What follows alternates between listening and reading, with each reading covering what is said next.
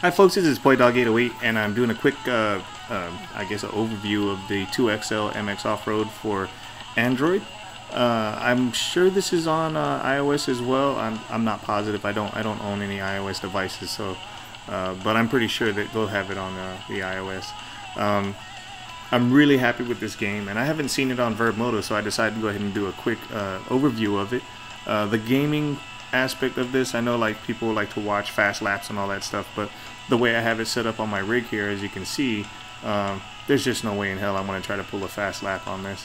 I'm sketched out at the fact that my tablet is sitting on the rig like this as it is, but I wanted to get some footage for you guys, and I did try to download an app that's supposed to be able to screen capture whatever you're playing and stuff like that, but it just didn't work. I had to basically use my Canon T2i to get this footage done. So I hope you guys enjoy it. I'll go ahead and start off real quickly. By clicking on race, you get arcade or career. Now this app is about $5. It's well worth the money, trust me on that, if you're into MX gaming at all. Basically, if you download the free version of this game, it's really ad heavy, or you know how you can download other games to get points to unlock stuff. I got frustrated with that within the first couple days, so I decided to just go ahead and buy it, and it was worth it. I've been happy with the game since. You have your arcade mode, which basically gives you all their tracks. You have your FMX, MX, outdoors, and then you have your Supercross. All of which I've had no problems. The frame rate on this is extremely well on the Galaxy Tab 2. I can't speak for other devices, but they do have the free version out, so you can test it before buying it. Okay, anyway, you have the career mode, which basically gives you predetermined tracks and groups, and you have to complete each task before moving and unlocking the next. I haven't gone all the way through the career, so I don't know if there's any bonus tracks on top of what you already get in the arcade mode, but it's a lot of fun. So what I'm going to do basically is I'm just going to go ahead and go in arcade mode here. We'll start off with the FMX. I'm going to try my best to do a couple of tricks here and there, but the way my rig is set up, it's really difficult, so I'm just going to let the rider go and hopefully hit a jump, and I can show you how the button patterns work. Here, as you can see, you can select a different rider by swiping over, basically different riding gear and stuff like that. And then on the bottom here, you can choose a different bike, and you can also choose ATV if you're into quads, which I'm sure everybody on vurbmoto just loves themselves some quads. So I'm gonna just stick with MX just so I don't get trolled on too hard. Go ahead and select that. This is the 125. I like the sound of the 125, so I'm gonna use that in this example here. Now, like I said, I'm trying my best now. I don't know how well this is gonna work out, but I'm gonna go ahead and try to play this while it's on this rig. As you can see, you have the reset here where you can reset position where you're at, and then you have the camera views here. Well, it's kind of working out, but as you can see, you got these two buttons on the side, or two rows of buttons on each side, and then depending on the pattern, kind of like how SSX was, depending on the pattern that you put down will dictate what trick you're going to pull. So I'm going to try to do something here. That's a single button hold.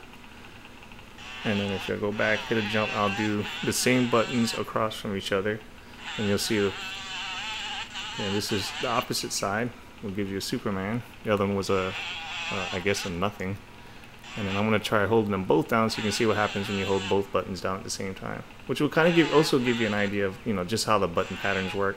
I don't know if you've played any games that do that, but now if I hold them both down at the same time, I get this rock solid, or whatever, not rock solid, but heart attack. And then it goes throughout the whole game that way, where you have all these different positions you can get into. I'll go ahead and quit this and get into some racing. I'll do an outdoors, and I'll do it for just a couple of laps so you guys can see what this is like. Let's see if I can find a really fun track. Blackhawk's pretty fun. I'll go ahead and select that one. I'm cool with this setup. I don't want to go into practice. Practice is like never ending, so I'm just going to do 2 laps here and continue. Now I'm changing positions of my hands here. Hopefully I can get, like I said, This is interesting enough trying to play this game on this rig, but I'll give it a shot. Alright, here we go. See how this works.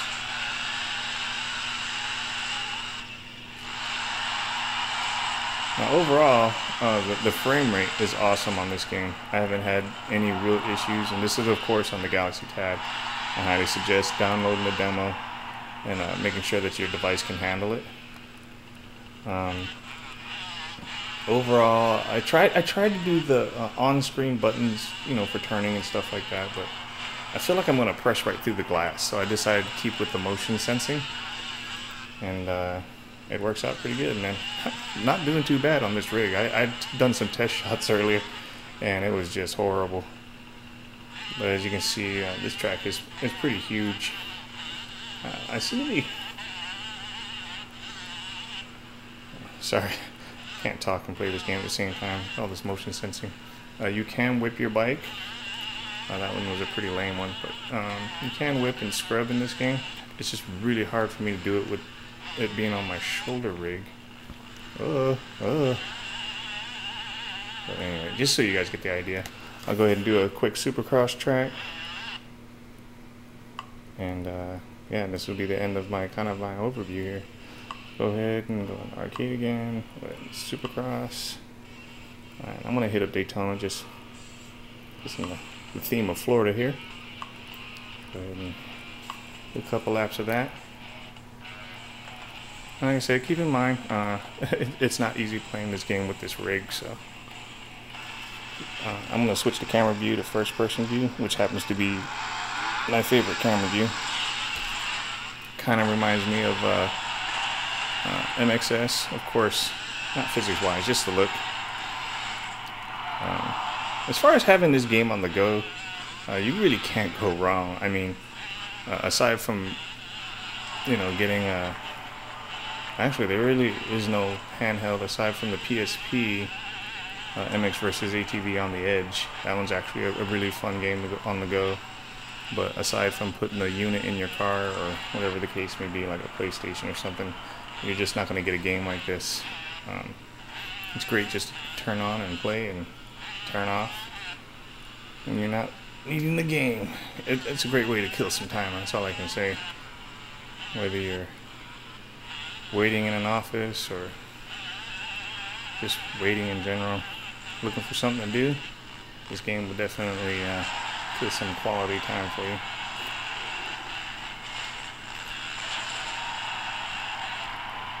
I am talking randomly right now, I don't know what else to tell you. I'm trying to think of examples of when I've used this on the go, and I can't think of one because I'm racing.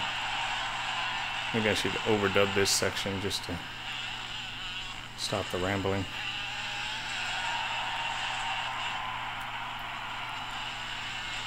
Like I said, overall, I'm really happy with the game. I can't complain at all.